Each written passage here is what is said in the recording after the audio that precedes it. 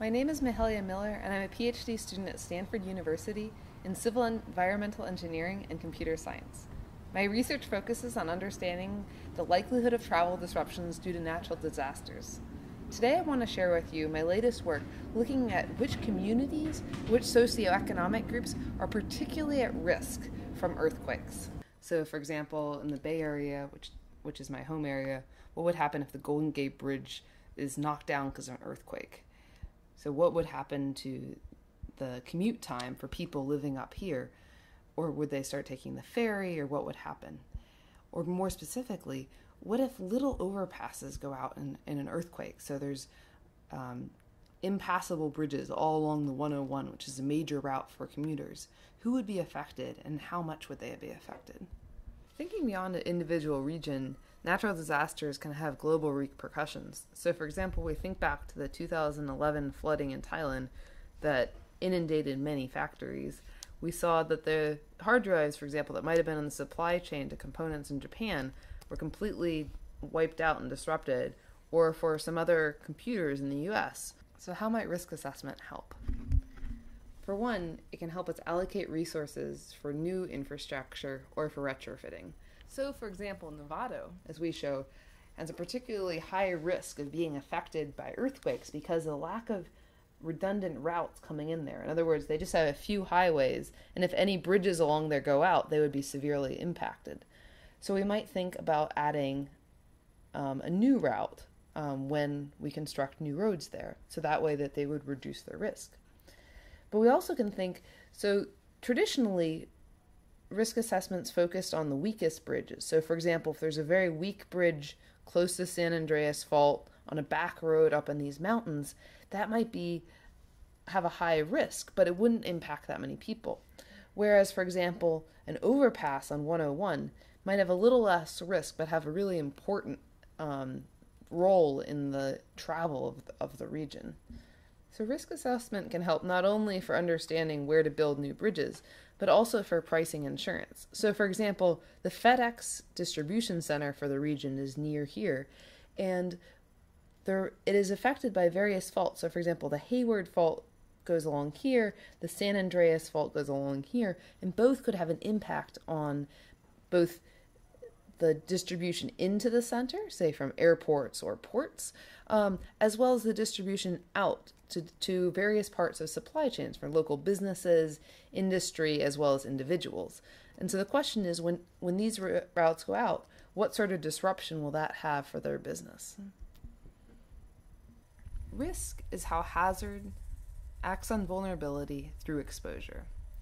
So what's this all mean? So hazard, that's understanding what's the likelihood of different natural disasters, what's their intensity. And for earthquakes, for example, we have probabilistic models of the ground shaking intensity. Then we think about vulnerability. We're thinking about the road and transit networks, and we found that bridges are actually a really weak point of the network. So we have probabilistic models to understand the structural capacity of the bridges and understand at what level of shaking might they be impassable. Then we think about exposure, and that's really a key point of this research. So it's understanding where are the different social and economic groups in the region, and basically who would be affected if this natural disaster were to strike. We bring this all together, and that gets our final answer, which is risk. So what could happen, and what's the likelihood of it? So how is risk analysis done? So one way to do it is a scenario analysis, or what if.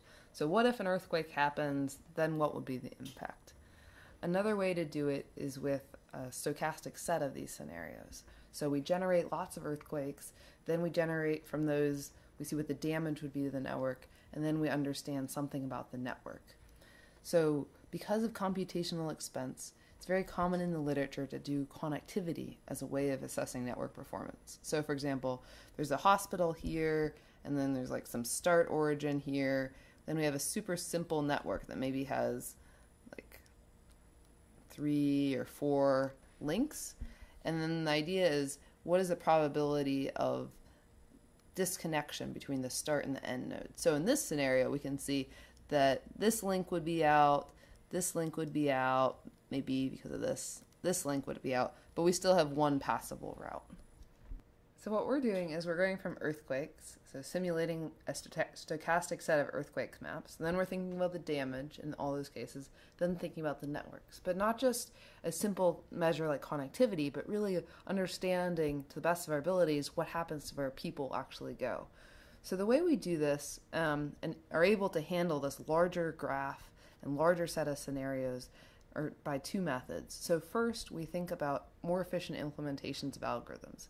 So we're thinking about Dijkstra's shortest path to really model how people iteratively might get to their final destination. So for example, somebody's at Stanford trying to get to Berkeley.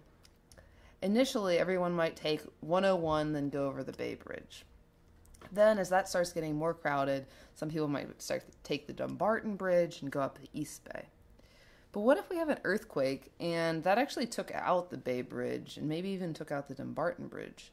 So our model handles the mode choice that then maybe those people might actually take a ferry across, or they might go all the way around the bay.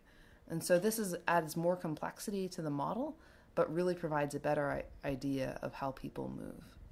The issue is, if we use this last approach, so instead of using the shortest paths, which is relatively efficient, but instead we understand mode choice and really how people move, that requires an agent-based travel model. And the issue with that is it's relatively slow. So what we do is we use machine learning to classify loss and thus be able to extrapolate from the limited data to have a richer data source. So using this approach, we can look at the likelihood of travel disruptions in the San Francisco Bay Area due to earthquakes. So we see here the loss exceedance curves, considering two performance metrics. So percentage of bridges damaged, so that's the portfolio of bridges, and we also have percent increase in commute time, which is related to travel disruption. And what we're measuring here is the annual rate of exceedance, so that's measuring the likelihood.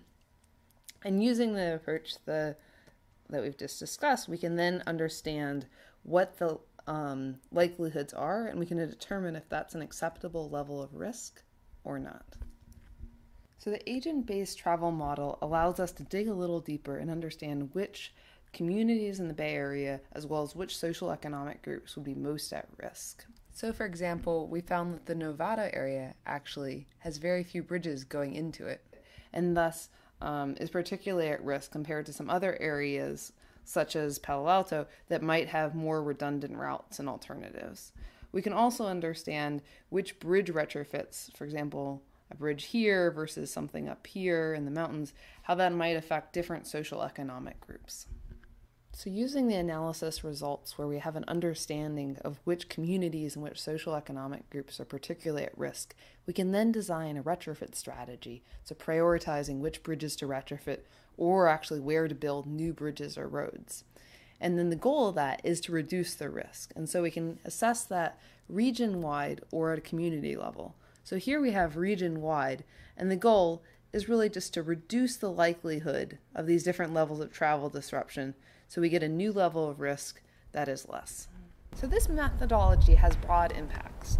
So we've talked about how we can do that at single sites, such as bridges, or for a network, such as the bridge network that we talked about. We can also think about that in terms of supply chains and with other factors going outside of an individual region. And this doesn't have to just be limited to earthquakes. You can think about this in hurricanes or flooding. For example, flooding could take out different parts of the network, and we could see then what the travel disruptions would be. Or it could just be your run-of-the-mill snowstorm in the Midwest. So in summary, we showed methods to assess the likelihood of travel disruptions.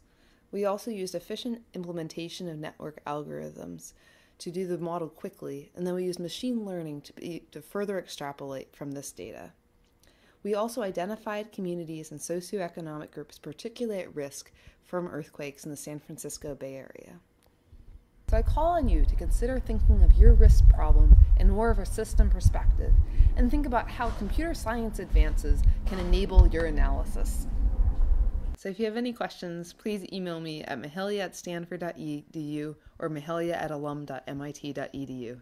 I'd like to thank my advisor, Professor Jack Baker at Stanford, and my funding agencies, the Stanford Graduate Fellowship and the National Science Foundation Graduate Research Fellowship Program. Thanks.